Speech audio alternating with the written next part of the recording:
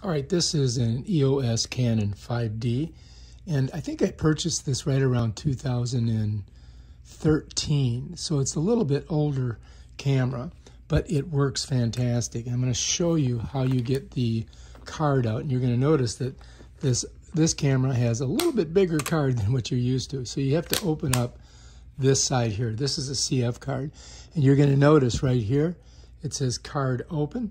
So what I do is I push this towards this way, and that just pops up. And then you'll see the CF card right there. And then all you have to do is press this little gray lever, and the card pops out.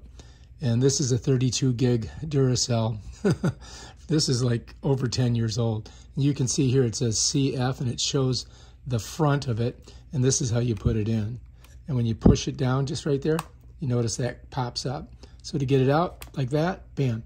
And then we're going to go ahead and read this. I'm going to show you how to read it on a card reader and download the photos or video onto your iMac. And that's basically how you take the card out or put the card in.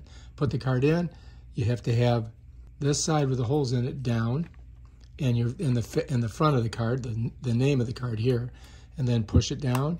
That pops up. To get it out, pop that, bam. And that's basically how you do it. Close the hood, bam. So open this way.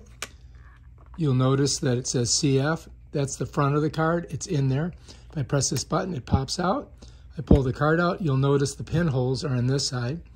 It goes in the same way, just like that. Push it down.